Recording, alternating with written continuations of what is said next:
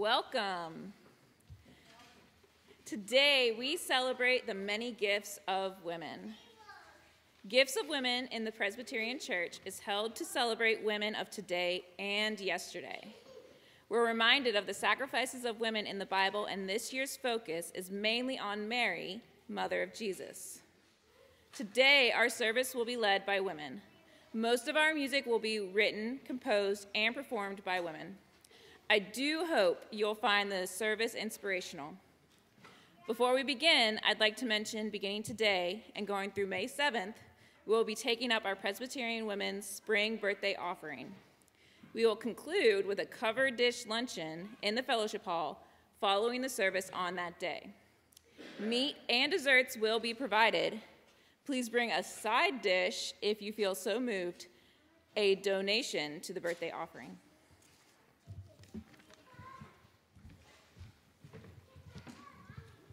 I would like to take this time to point out this beautiful banner that's hanging behind me.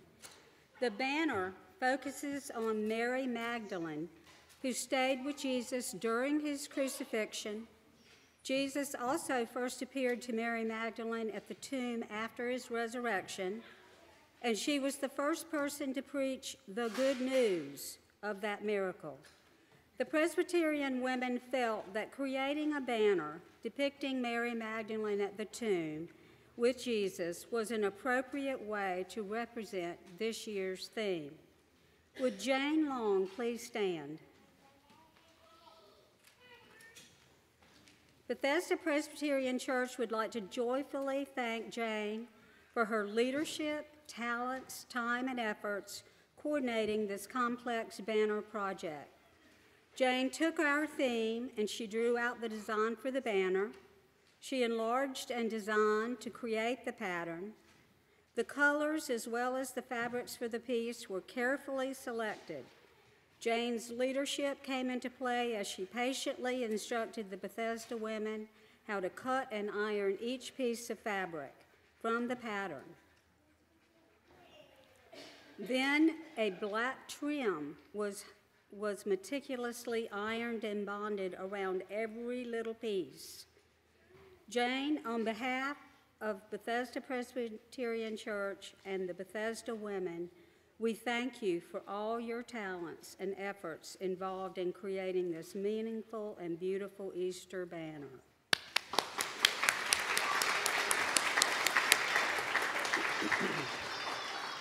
Now, would everyone who participated in that workshop please stand?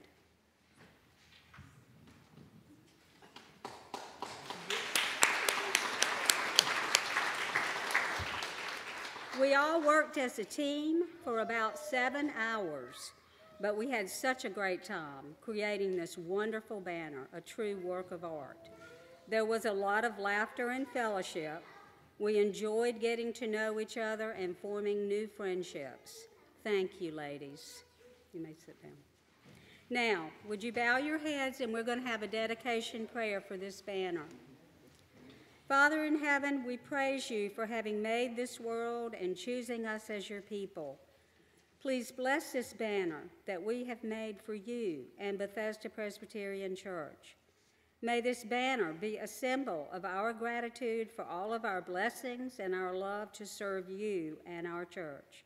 As we dedicate this banner, may it bring curiosity, understanding, and joy to all who look upon it. Amen.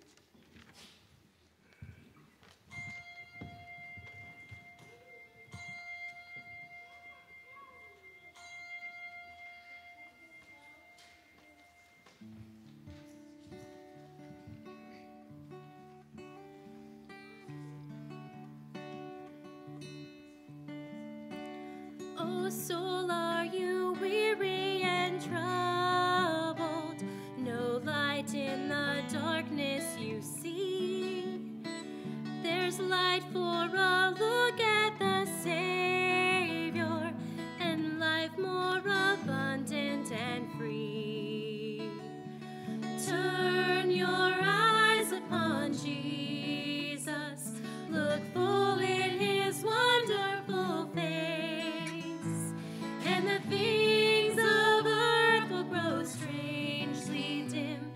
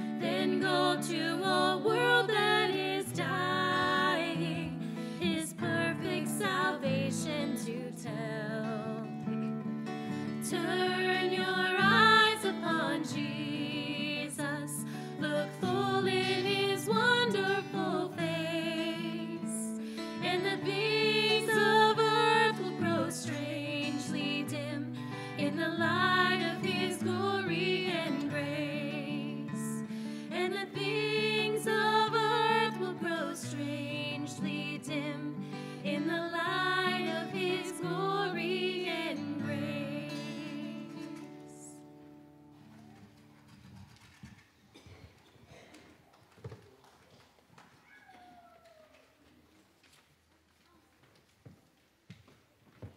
Would you please stand for the call to worship, please? Blessed are those who have not seen and yet have come to believe. Oh, give thanks to the Lord, for the Lord is good. God's steadfast love endures forever.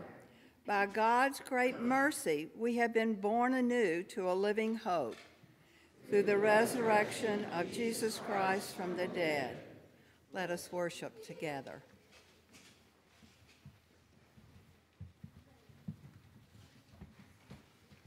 You may be seated.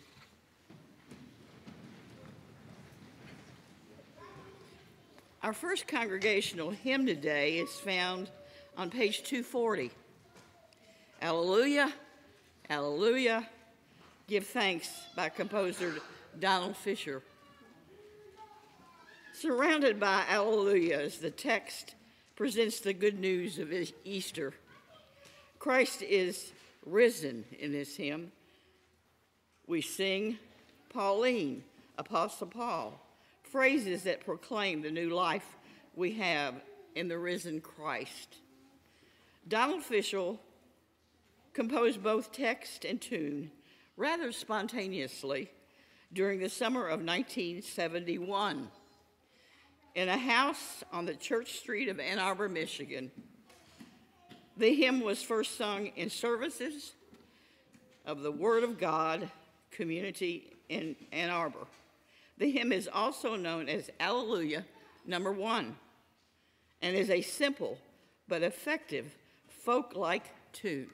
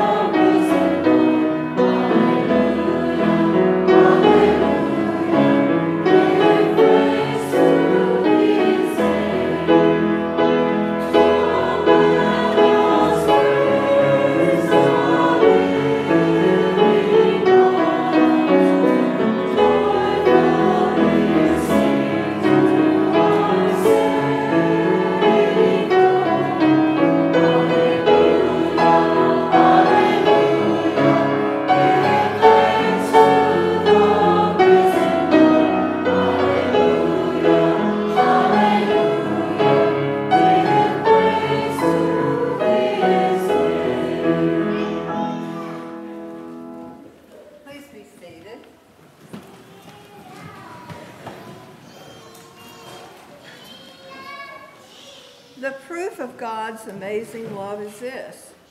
While we were sinners, Christ died for us. Because we have faith in him, we dare to approach God with confidence.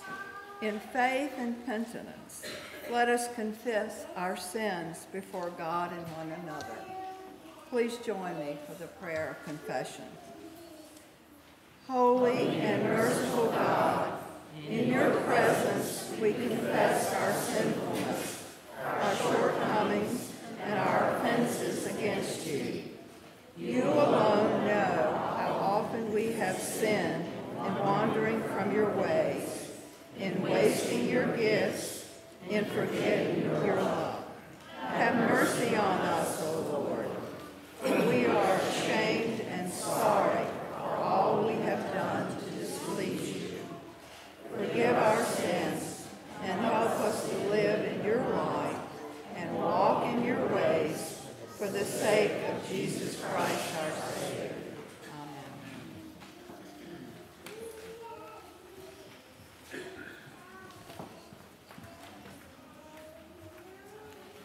Hear the good news. Who is in a position to condemn? Only Christ, and Christ died for us. Christ rose for us. Christ reigns in power for us. Christ prays for us. Anyone who is in Christ is a new creation. The old life has gone and new life has begun.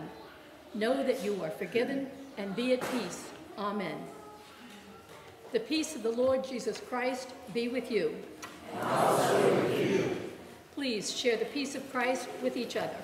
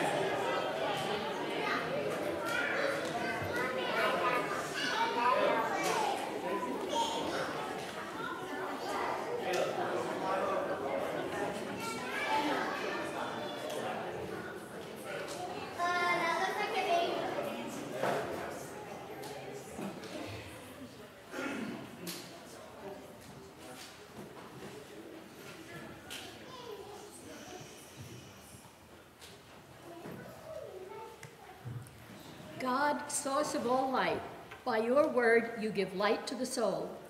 Pour out upon us the spirit of wisdom and understanding, that, being taught by you in Holy Scripture, our hearts and minds may be open to know the things that pertain to life and holiness.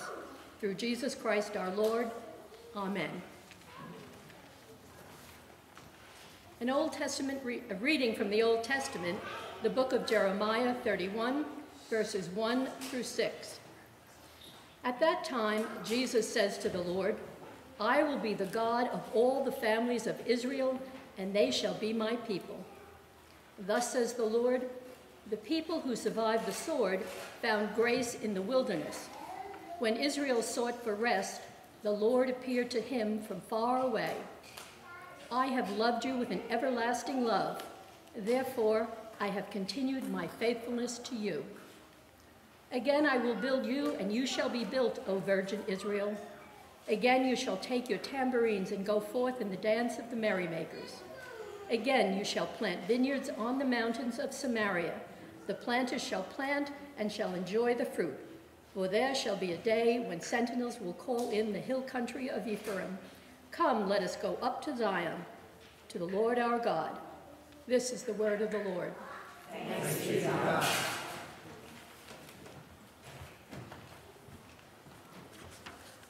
Our next hymn was written by Fanny Crosby. Miss Crosby, blind from infancy, was America's best-known hymn writer, composing some 8,000 hymns in her life. This, for a woman of the time, was unheard of, as most hymns were written by men, or if a woman did write the lyrics, they posed under a man's name.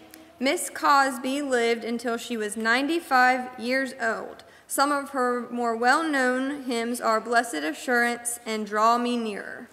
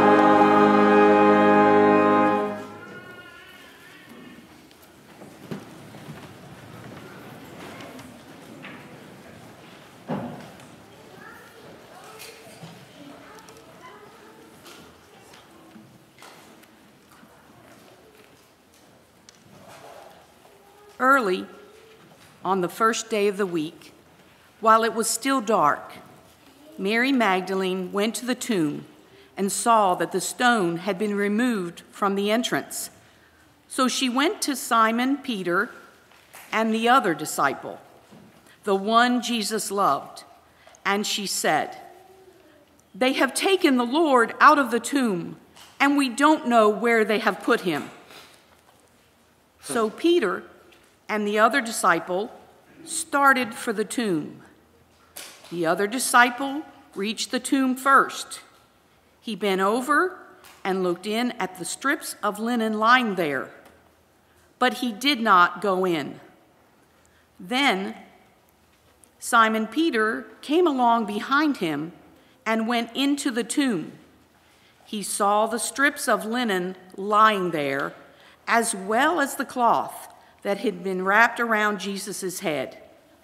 The cloth was still lying in its place, separate from the linen. Finally, the other disciple, who had reached the tomb first, also went inside. He saw and believed. They still did not understand from Scripture that Jesus had to rise from the dead. Then the disciples went back to where they were staying.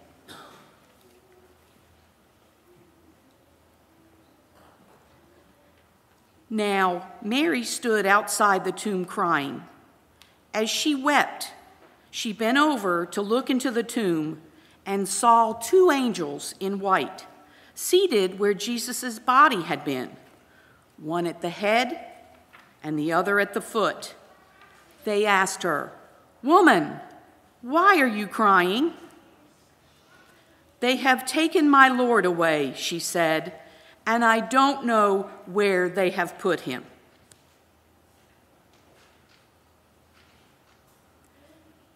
At this, she turned around and saw Jesus standing there, but she did not realize that it was Jesus. Thinking that he was the gardener, she said, "Sir, if you have carried him away, tell me where you have put him, and I will get him." Jesus said to her, "Mary." She turned toward him and cried in Aramaic, "Rabboni," which means teacher. Jesus said, "Do not hold on to me, for I have not yet ascended to the Father. Go instead to my brothers and tell them that I am ascending to my Father and your Father, to my God and your God." Mary Magdalene went to the disciples with the news, "I have seen the Lord." This is the word of the Lord. Thanks be to God.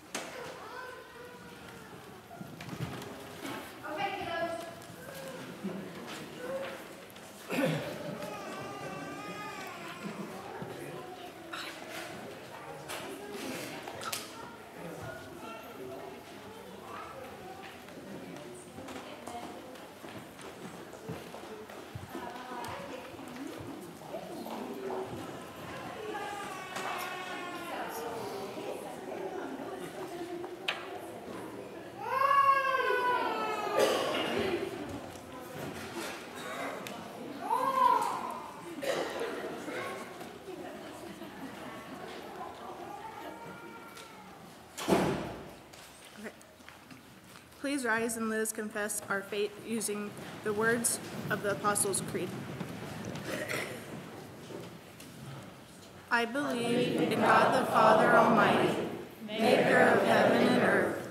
I believe in Jesus Christ, his only Son, our Lord, who was conceived by the Holy Spirit and born of the Virgin Mary. He suffered under Pontius Pilate, was crucified, died, and was buried. He descended into hell. The third day he rose again from the dead. He ascended into heaven and is seated at the right hand of God the Father Almighty. From there he shall come to judge the living and the dead. I believe in the Holy Spirit, the Holy Catholic Church, the communion of saints, the forgiveness of sins, the resurrection of the body, and the life everlasting. Amen.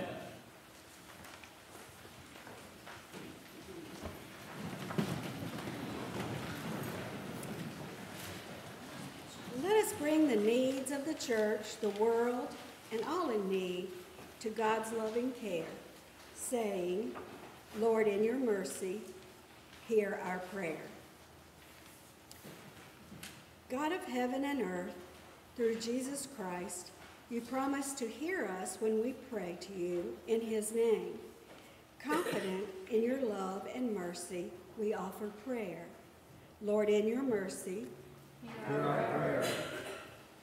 Empower the church throughout the world in its life and witness. Break down the barriers that divide.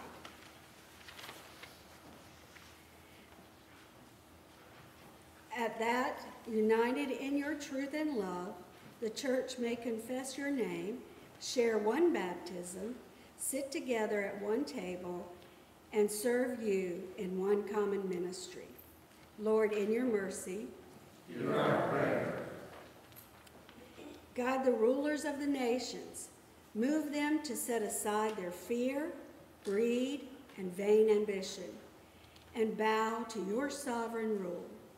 Inspire them to strive for peace and justice, that all your children may dwell secure, free of war and injustice. Lord, in your mercy, hear our prayer. Hear the cries of the world's hungry and suffering. Give us, who consume most of the earth's resources, the will to reorder our lives, that all may have their rightful share of the food, medical care, and shelter, and so have the necessities of life of dignity. Lord, in your mercy, hear our prayer. Restore among us a love of the earth you created for our home. Help us put an end to ravishing its land, air, and waters, and give us respect for all your creatures, that living in harmony with everything you have made, your whole creation may resound in an anthem of praise to your glorious name. Lord, in your mercy, hear our prayer. Renew our nation in the ways of justice and peace. Guide those who make and administer our laws to build a society based on trust and respect. Erase prejudices that oppress. Free us from crime and violence. Guard our youth from the perils of drugs and materialism. Give all citizens a new vision of a life of harmony. Lord, in your mercy. Strengthen this congregation in work and worship. Fill our hearts with your self-giving love, that our voices may speak your praise and our lives may conform to the image of your Son. Nourish us with your word and sacraments, that we may faithfully minister in your name and witness to your love and grace for all the world. Lord, in your mercy. Look with compassion on all who suffer. Support with your love those with incurable and stigmatized diseases, those unjustly imprisoned, those denied dignity, those that live without hope, those who are homeless or abandoned, as you have moved forward us in love to lead us to be present with them in their suffering in the name of Jesus Christ. Lord, in your mercy. Sustain those among us who need your healing touch. Make the sick whole. Give hope to the dying. Comfort those who mourn. Uphold all who suffer in body or mind. Not only those we know and love, but those known only to you, that they may know the peace and the joy of your supporting care. Lord, in your mercy.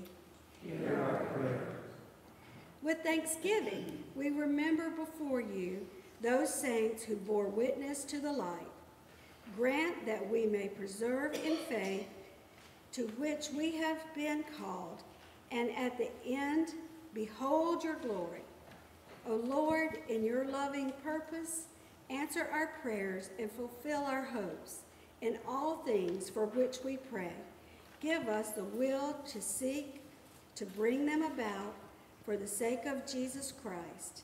And all God's people said, Amen.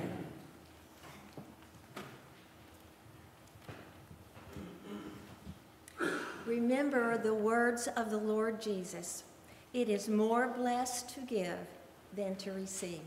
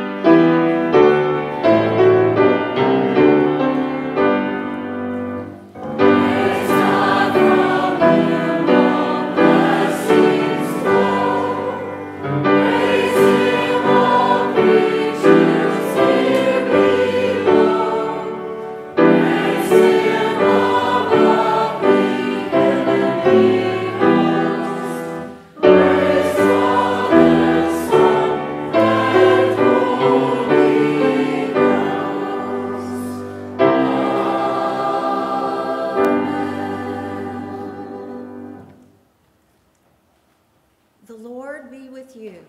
And also with you. Lift up your hearts. We lift them to the Lord.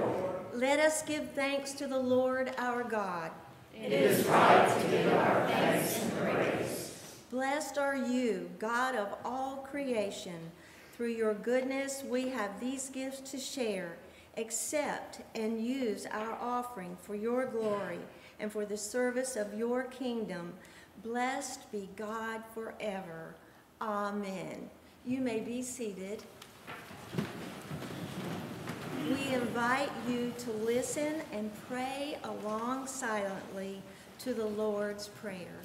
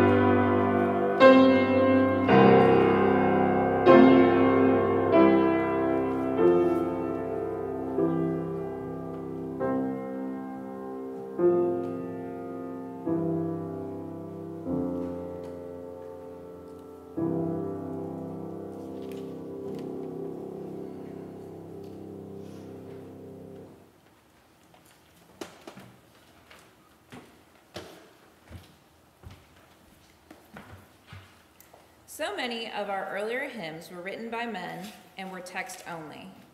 They were spoken one line by a leader and then the next line by the congregation. It wasn't until later that music was added and had to be approved for singing in the early church. This hymn, simply put, the first stanza is about Christ giving us new life. The next discusses Christ as our friend who gives us strength. And the last is about Christ coming to change the world. Please rise as we sing our last hymn, Christ is Risen, shout Hosanna, on page 248.